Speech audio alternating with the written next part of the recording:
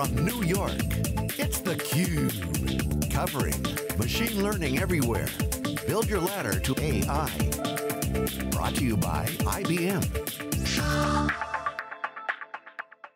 Welcome back to New York City. Well, along with Dave Vellante, I'm John Walls. We continue our coverage here on theCUBE of machine learning everywhere. Build your ladder to AI. IBM, our host here today, and we put together occasionally at these events a panel of esteemed experts with deep perspectives on a particular subject. Today, our influencer panel is comprised of three well-known and respected authorities in this space. Glad to have Colin Sumter here with us. He's the man with the mic, by the way. He's going to talk first. But Colin is an IoT architect with CrowdMole. Thank you for being with us, Colin. Jennifer Shin, those of you on theCUBE, you're very familiar with Jennifer, a long-time CUBer, founder at 8Path Solutions on the faculty at NYU and Cal Berkeley. And also with us is Craig Brown, a big data consultant. And a home game for all of you guys, right? And more or less, here we are in the city. So thanks for having us. We appreciate the time. First off, let's talk about the title of the event, the path, build your path. Your ladder, rather, excuse me, to AI. What are those steps on that ladder, do you think, Colin? Like the fundamental steps that you've got to jump on or step on in order to get into that true AI environment? In order to get to that true AI environment, John, is a matter of mastering or organizing your information well enough to perform analytics. That'll give you two choices to do either linear regression or supervised classification. And then you actually have enough organized data to talk to your team and organize your team around that data to begin that ladder to successfully benefit from your data science program. Want to take a stab at it? Jen? Yeah. So it's a compute, right? So you need to have the right processing, or at least the ability to scale out to be able to process the algorithm fast enough to be able to find value in your data. I think the other thing is, of course, the data source itself. Do you have the right data to answer the questions you want to answer? So I think without those two things, you'll either have a lot of great data that you can't process in time, or you'll have a great process and a great algorithm that has no real information, so your output is useless. So I think those are the fundamental things you really do need to have any sort of AI solution built. I'll take a stab at from the business side. They have to adopt it first. They have to believe that this is going to benefit them, and that the effort that's necessary in order to build into the various aspects of algorithms and data subjects is there. So I think adopting the concept of the machine learning and the development aspects that it takes to do that is a key component to building the ladder. So this just isn't toe in the water, right? I mean, you got to dive in the deep end, right? Right. Well, and it gets to culture, right? I mean, if you look at most organizations, not the big five, market cap companies, but most organizations, data is not at their core. Humans are at their core, human expertise, and data is sort of bolted on, and but that has to change, or they're going to get disrupted. Data has to be at the core. Maybe the human expertise leverages that data. What are you guys seeing, with end customers in terms of their readiness for this transformation? For what I'm seeing, customers spend their time right now is getting out of the silos. So when you speak culture, that's primarily what the culture surrounds. They develop applications, with functionality as a silo. And then data specific to that functionality is the component in which they look at data. They have to get out of that mindset and look at the data holistically. And ultimately, as you hear, in these events, looking at it as an asset. The data is a shared resource. Right, correct. Okay, and again, with the exception of whether it's Google, Facebook, obviously, but the Ubers, the Airbnbs, et cetera, with the exception of those guys, I mean, most customers aren't there. They're still, the data is in silos. They've got myriad infrastructure. Your thoughts? I'm also seeing sort of a disconnect, right, between the operationalizing team, the team that runs these codes or has a real business need for it, and then they have sometimes you'll see corporations with research teams, and there's sort of a disconnect between what the researchers do and then what these like operations or marketing, whatever domain it is, what they're doing in terms of a day-to-day operation, right? So, for instance, a researcher will look really deep into sort of these algorithms and may know a lot about deep learning in theory, right? In theoretical world and might publish a paper that's really interesting. But that application part where they're actually being used every day, there's this difference there where you really shouldn't have that difference, right? There should be more alignment. I think actually aligning those resources, I think companies are struggling with that. So Colin, we were talking off camera about RPA, robotic process automation. Where's the play for machine intelligence and RPA? Maybe first of all, you could explain RPA. So, David, RPA stands for robotic process automation. That's going to enable you to grow and scale a digital workforce. Typically, it's done on the cloud. So the way RPA and robotic process automation plays into machine learning and data science is that it allows you to outsource business processes to compensate for the lack of human expertise that's available in the marketplace, because you need competency to enable the technology to take advantage of these new benefits coming to the market. And when you start automating some of these processes, you can keep pace with the innovation in the marketplace and allow the human expertise to gradually grow into these new data science technologies. So, you know, I was mentioning some of the big guys before. Top 5 market cap companies: Google, Amazon, Apple, Facebook, Microsoft, all digital. You know, Microsoft, you can argue, but still pretty digital, pretty data oriented. My question is about closing that gap. In your view, you know, can companies close that gap? How can they close that gap? Are you guys helping companies close that gap? It's a wide chasm, it seems. Thoughts? The thoughts on closing the chasm is presenting the technology to the decision makers.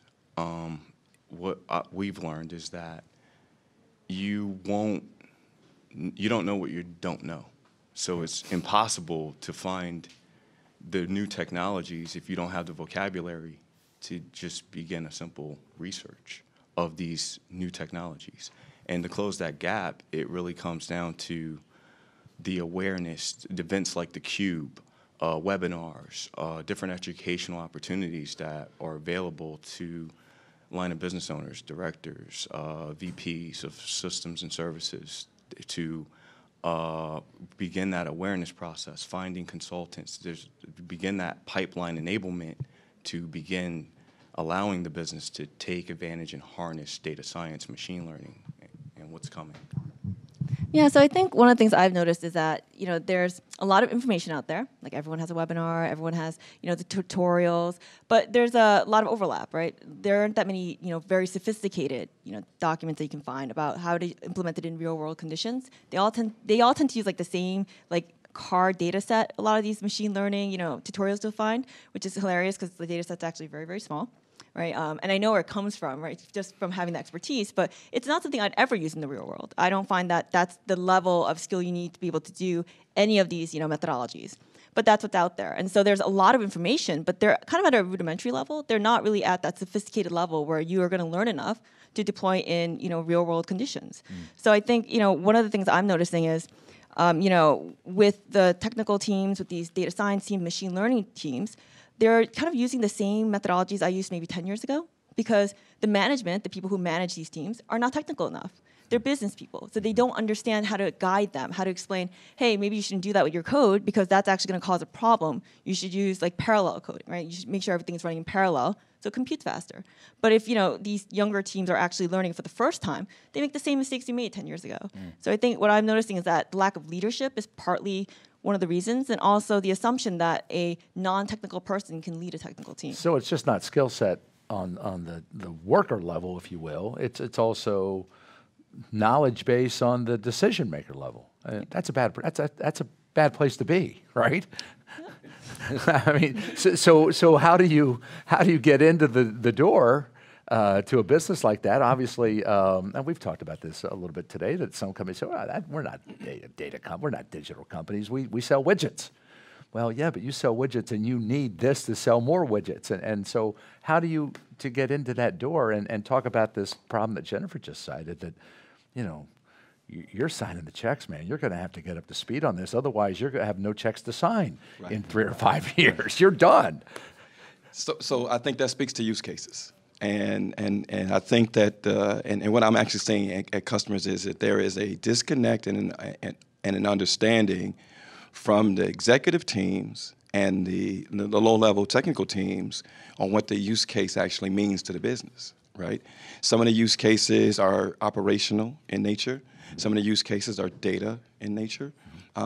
There's no real conformity on what does the use case mean across the organization, and that understanding isn't there.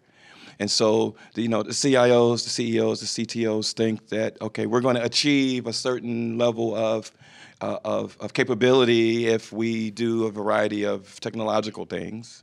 And the business is looking to effectively improve or bring some efficiency to some business process, because at each level within the organization, the understanding is at the level in which the discussions are being made.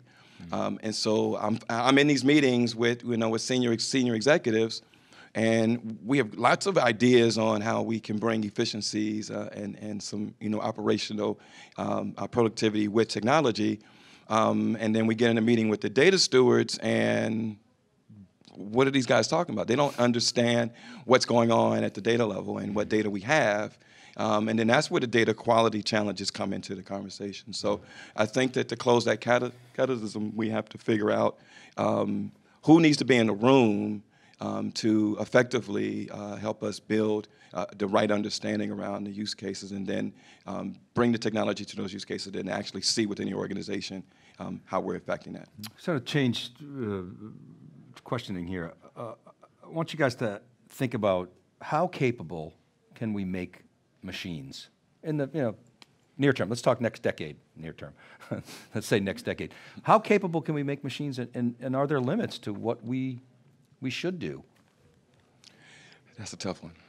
Because although you want to go next decade, we're still faced with some of the challenges today in terms of, again, that adoption, the use case scenarios, and then what my colleagues are saying here about, the various data challenges and DevOps and things. So there's a number of things that we have to overcome. But if we can get past those areas in the next decade, I don't think there's going to be much of a limit, in my opinion, as to what the technology can do and what we can ask the machines to produce for us. And as Colin mentioned with RPA, I think that the capability is there, right?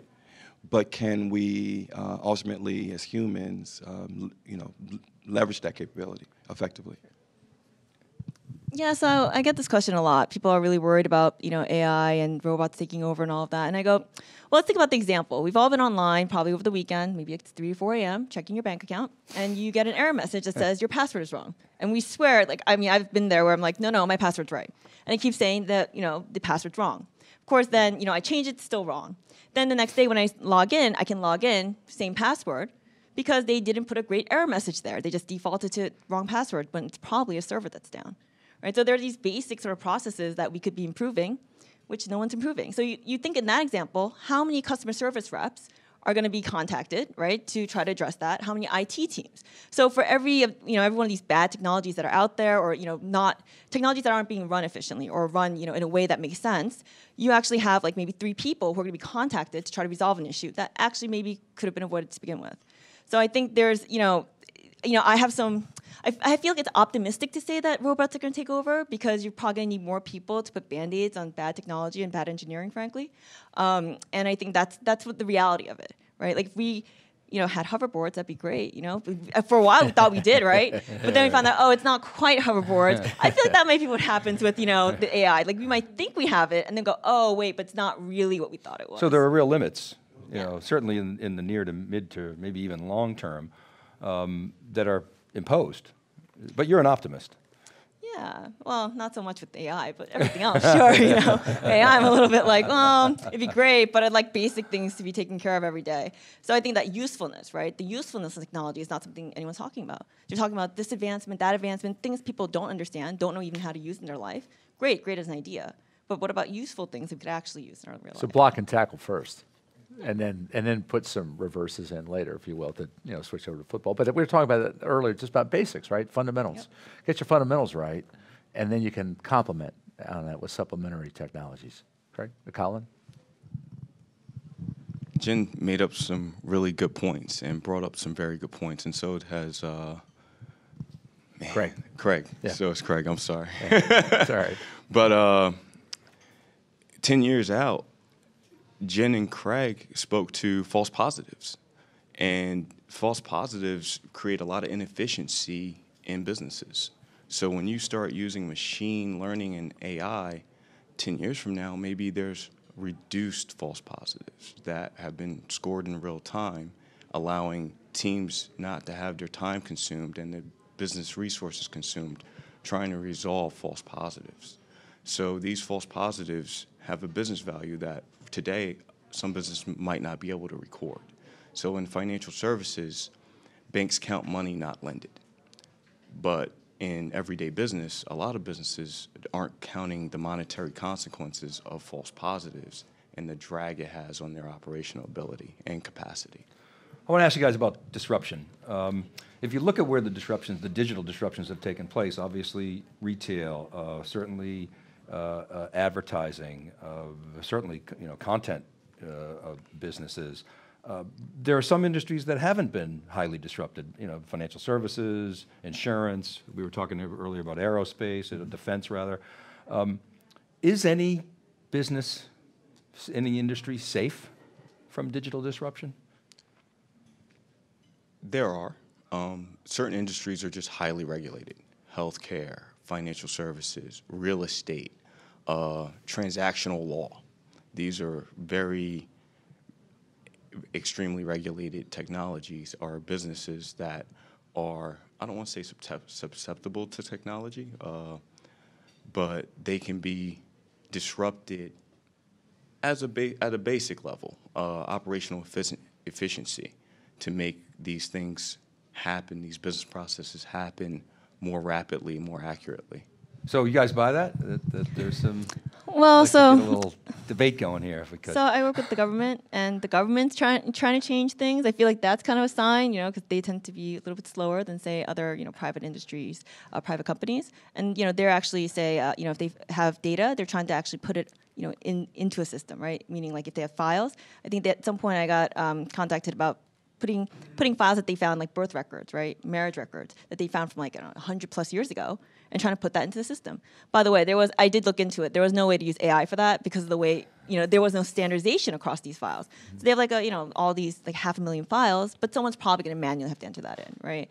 The reality is, I think because there's a demand for having things be digital, right? We aren't likely to see the decrease in that. We're not, going to have one industry that goes, oh, your files aren't digital.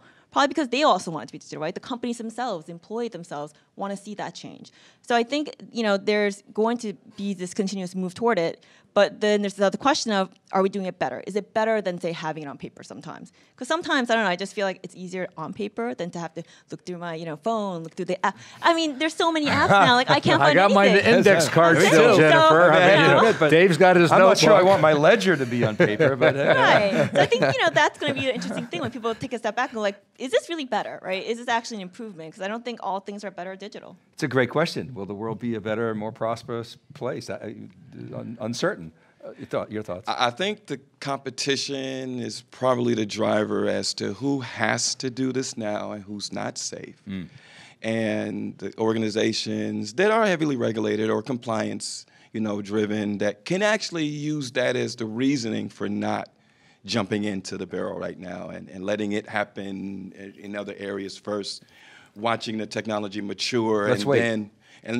Let's wait, because that's traditionally how Good strategy? In your opinion? It depends on the entity, but yeah, I think I think there's nothing wrong with being safe. There's nothing wrong with waiting for a variety of innovations to mature. What level of maturity, I think, is the perspective that probably is another discussion for another day. But I think that it's okay. I don't think that everyone should jump in. Get some lessons learned, watch how the other guys do it. But I think that safety is in the eyes of the beholder, right? But some organizations are just competition fierce, and they need a competitive edge, and this is where they get it. When you say safety, do you mean safety in making decisions, or do you mean safety in protecting data? I mean, how are you defining safety? Safety in terms of when they need to launch and look at these newer technologies as a basis for change within the organization.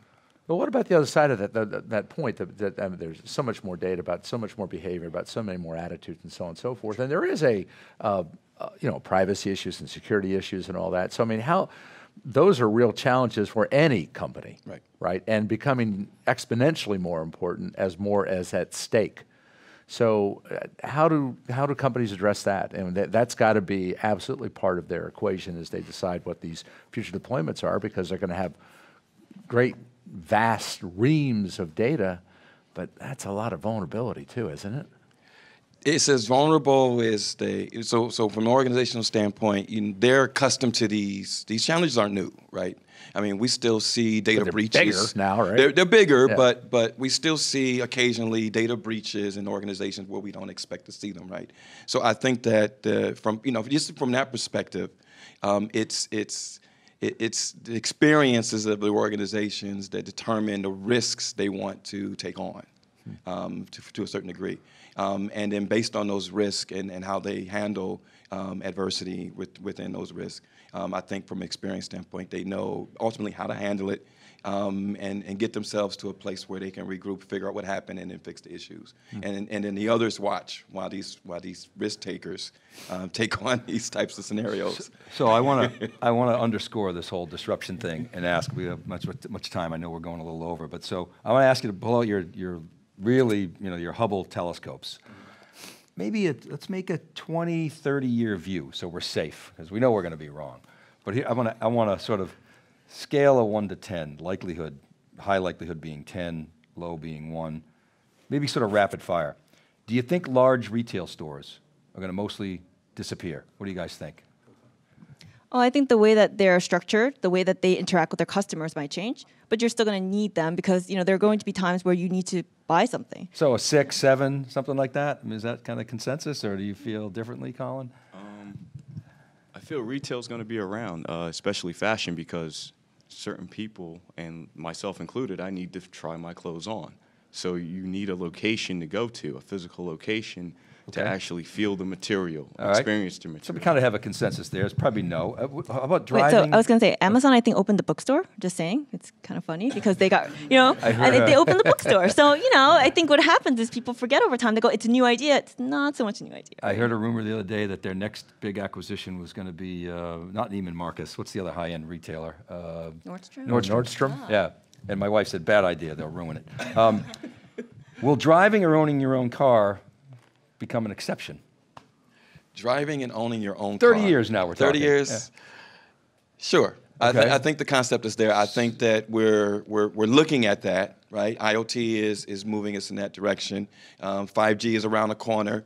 So I think the makings of it is there. So since I can dare to be wrong, I think we'll be on 10G by then anyway. So I mean, automobiles really haven't been disrupted, the car industry, but you're forecasting. I would tend to agree. Right. You guys agree or no? You think that culturally, I want to drive my own car? Yeah, I think people. Well, so I think a couple of things. How well engineered is it? Because if it's badly engineered, people are not going to want to use it. For instance, there are people who could take public transportation. It's the same idea, right? Everything's autonomous. You'd have to follow in line, right? There's going to be some system, some order to it. And you might Good example. Yeah. You might go, oh, I want it to be faster. Then I don't want to be in line with that autonomous vehicle. I want to get there faster, get there sooner. And there are people who want that, want to have that control, right, over their life, where they're not subject to things like schedules all the time and that sort of constraint. So I think if the engineering is bad, then you're going to have more problems, and people are probably going to go away from wanting to be autonomous. All right, Colin, one for you. Will robots and maybe 3D printing, for example, RPA, will it reverse the trend toward offshore manufacturing? 30 years from now, yes. I think robotic process engineering, eventually you're going to be at your cubicle or your desk or whatever it is, and you're going to be able to print office supplies. Do you guys think machines will make better diagnoses than doctors? Ooh. I'll take that. All right. I think yes, to a certain degree, because if you look at the problems with diagnosis, right now they miss it, and I don't know how people, even 30 years from now, will be different from that perspective, where machines can look at quite a bit of data about a patient in split seconds and say, hey, the likelihood of you reoccurring this disease is nil to none, because and here's what I'm basing it on. I don't think doctors will be able to do that. Now, again, being daring to be wrong. Yeah, so Don't tell your own doctor either. that's true. Anything happens, we know. We all know. Yeah, so I think it depends, right? So maybe 80%, some, middle percentage might be the case. I think extreme outliers, right? Maybe not so much, right? So you think about anything that's programmed into, a algorithm. Someone probably identified that disease. A human being identified that as disease, made that connection, and then it gets put into the algorithm. So I think, what will happen is that for, the 20% that isn't being done well by machines, you'll have people who are more specialized at being able to identify, the outlier cases from, say, the normal, normally if you have certain symptoms, you have a cold, right? Those are kind of standard ones. If you have this weird sort of thing where there's a new variable, right? Environmental variables, for instance. Your environment can actually lead to you having cancer. Right? So, there's other factors other than just your body and your health that's going to actually, be important to think about when diagnosing someone. Colin, go ahead. I think machines aren't going to out-decision doctors. I think doctors are going to work well with machine learning. For instance, there's a published document of Watson doing the research of a team of 4 in 10 minutes, where it normally takes a month. So those doctors, to bring up Jen and Craig's point, are going to have more time to focus in on what the actual symptoms are to resolve the outcome of patient care and patient services in a way that benefits humanity. I just wish, Dave, that you would have picked a shorter horizon. That 30 years. I hope 20. I feel good about our chances of seeing that. 30, I'm just not so sure. I mean, for the two old guys on the panel like the here. Consensus is 10 years, not so much. Yeah. But beyond 10 years, a lot's going to change. Right. Well, thank you all for joining us. Always enjoy the discussions. And Craig, Jennifer, and Colin, thanks for being here with us here on theCUBE. We appreciate the time. Back with more here from New York, or after this, you're watching theCUBE.